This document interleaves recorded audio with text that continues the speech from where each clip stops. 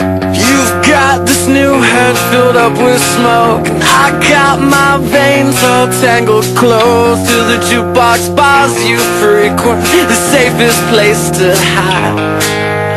So we lay together just now, too close to.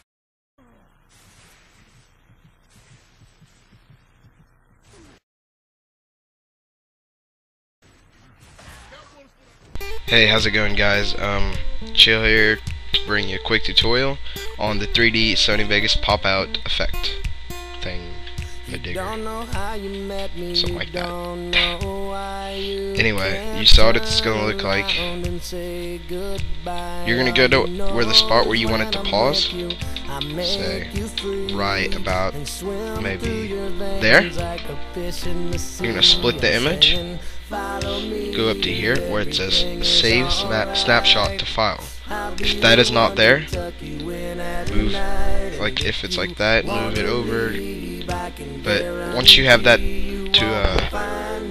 saved, click it and save it as whatever you want to save it. I'll save it as cold freeze. Now all you're gonna do is make room for it, drag it into the same media file, and now you can see it freezes. Now we're gonna duplicate the track. Once you have the file or the track duplicated, you're gonna go to the second or the top one and go to pan/crop. Go down to mask. Click this little zoom button and make the best mask possible, which is pretty crappy for me. Alright, click the anchor creation tool. Just mask around it. It doesn't really have to be perfect like mine isn't. You're gonna see the little guy that left the party. Thanks a lot, Dick. I'm just kidding.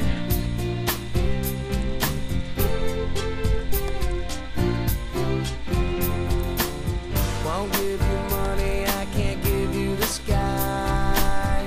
You're better off if you don't ask why. I'm not the reason that you go astray.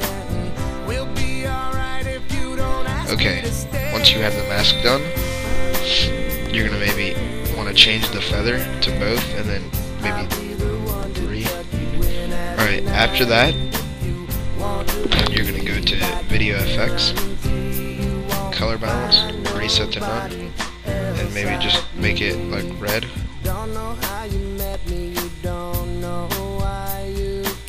It doesn't really matter.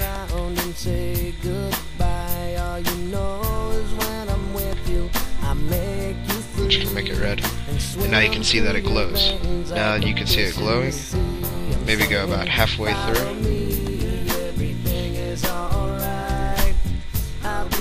and make sure you're looking at this when you do it.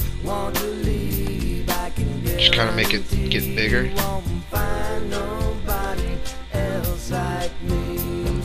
And then at the end, restore. To where now it'll get there, pause on your frame, get nice and big, no homo. Even though that is a little bit slow, all you're going to do is hold control and make it faster, maybe about 2 times faster. Now you can see it gets nice and big, and he gets his headshot. That's pretty much it, guys. I'll see y'all later. Thanks for watching, and if you want to, subscribe. See ya.